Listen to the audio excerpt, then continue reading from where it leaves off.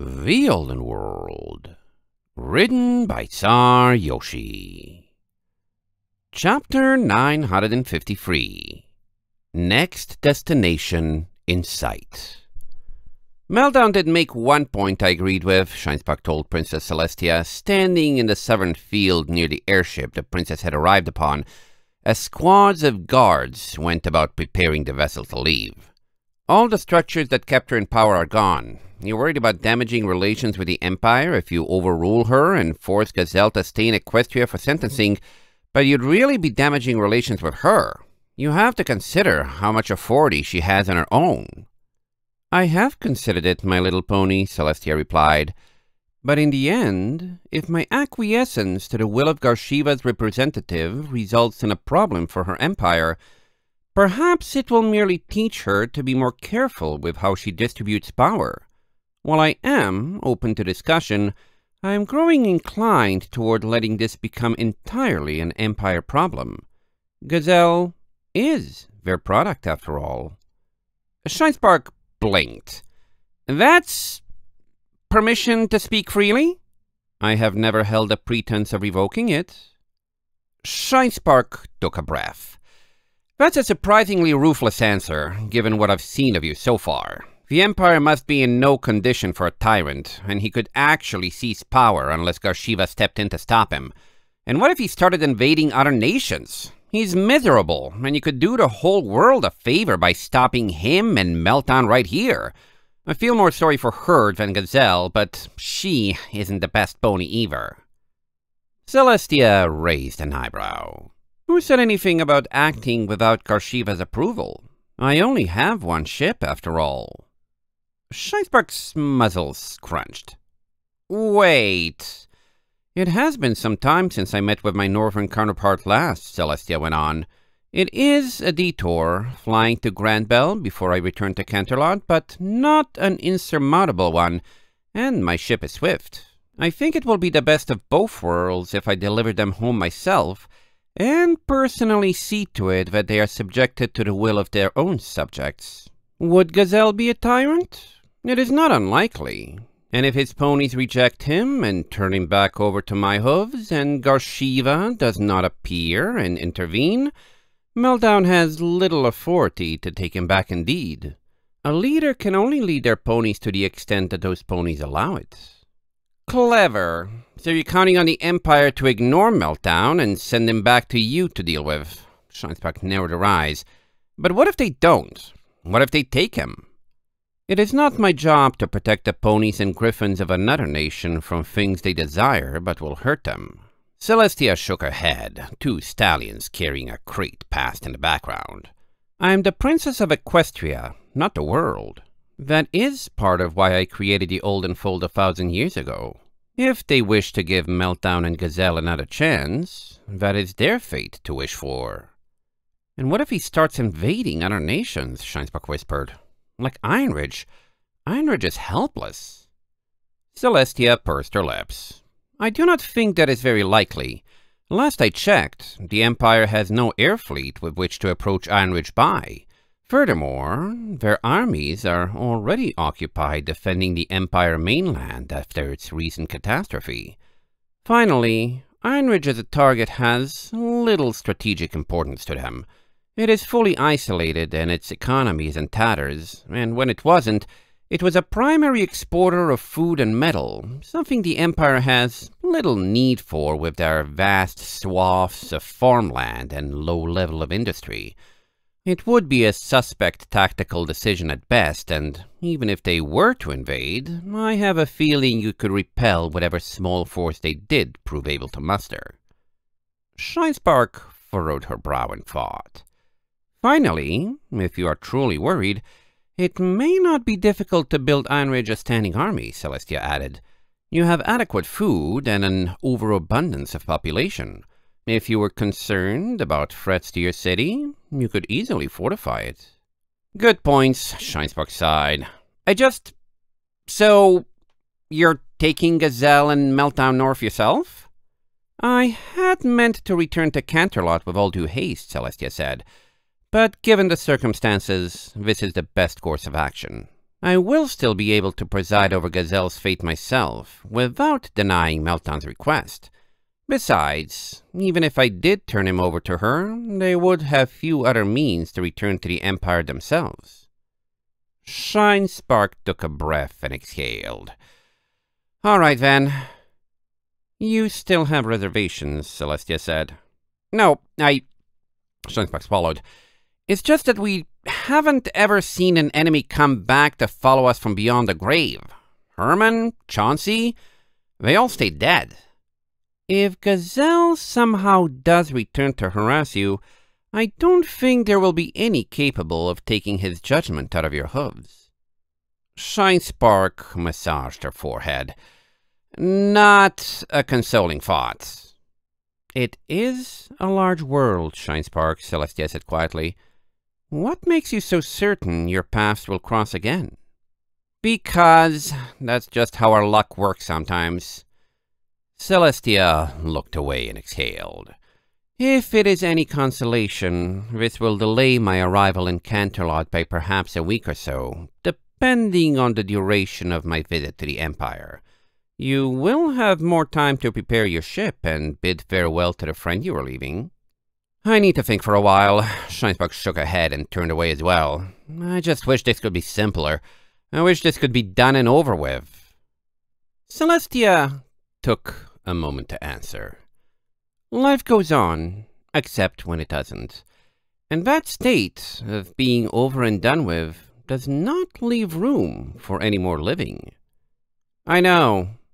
You will always have things in your life you wish you didn't have to deal with, Celestia continued. But from what I have seen of you so far, you are a remarkably resilient mare who was far worse off when we first met than you are now. But leave handling Gazelle to me. I will ensure he does not meet a fate I am unsatisfied with. It's your decision. Shinespark stood up and turned to leave. Just be careful with them.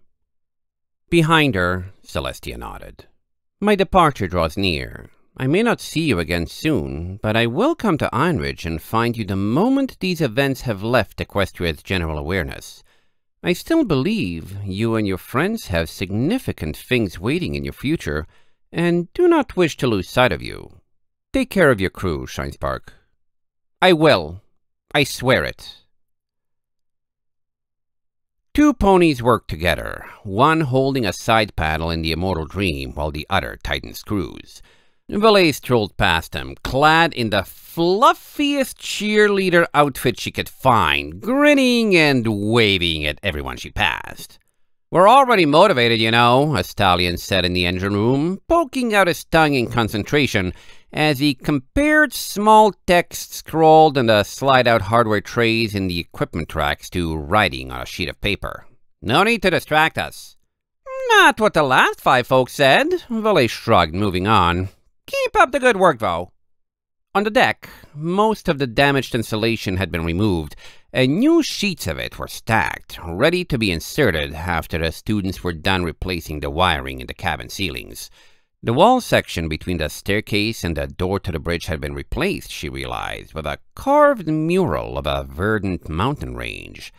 Had that even been there before? The old wall had been too nicked and scratched for her to remember. A day passed, and the crew of students rotated slightly, the ceiling wiring finished and the insulation going in. Another came around, and the new deck was going in. Sounds of hammers rampant within the dry dock as students nailed the boards down with their best thwacks. The floor in the dining hall was out now, along with the tops of the benches along the walls. Ponies carried out dented floorboards smelling faintly of sweat and filth, and carried in new ones, the inner hull beneath the floor still in perfect condition. Valet cheered the students on as they fixed the winch system used to control the central table, toggling the switch herself to test it using a power conduit threaded in from outside. Another day passed, and the lights were working, the ship's central power distribution back online. Valet watched 2 nerdy students arguing over whether it was time to test with a mana core or continue running the ship on power directly from Kinmari, but didn't really care now that the heated floors were working again. How long had those been broken? Either some point during the crossing between Ironridge and the Empire, or they were entirely new. But her hooves had never felt this cozy. Professor Seastar showed up the day after that, lugging along a wire mesh cage made out of a faintly silvery metal. Valet followed along at a distance, gathering they had been testing it with the Wendigo hearts, and it seemed effective in reducing their passive effects on ponies nearby. Of course, they already had Amber's suitcase, which had apparently been made with the same kind of metal, but this would work on the heart that was being actively drawn from too. Shinespark interrupted with a rousing discussion that this was actually a metal type that occurred in Ironridge, and a lot of postulating occurred that it might be found naturally near Crystal Palaces. Maybe that was where it got its properties. It didn't take long after that for them to start testing the Harmony extractor. The students were still repairing the wire guidelines for the comet, so it wasn't there yet. But a starry orange mist floated inside a shining rail cage in the engine room more than once when Valet looked inside.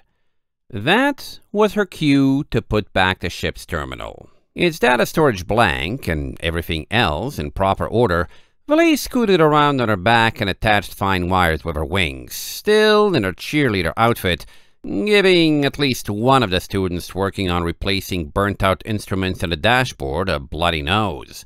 The windshield had been replaced long ago, and was cleaner than Valet had ever seen.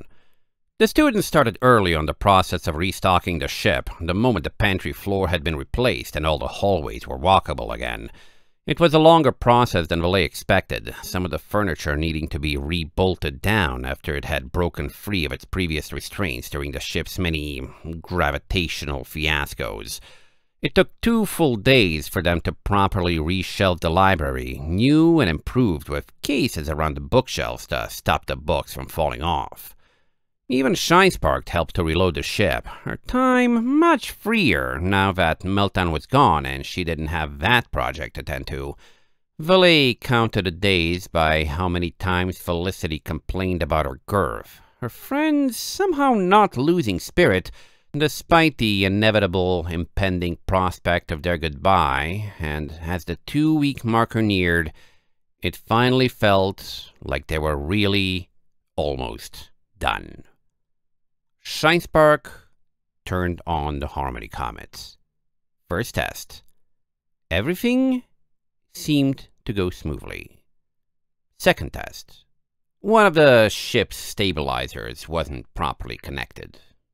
Third test, that problem was resolved.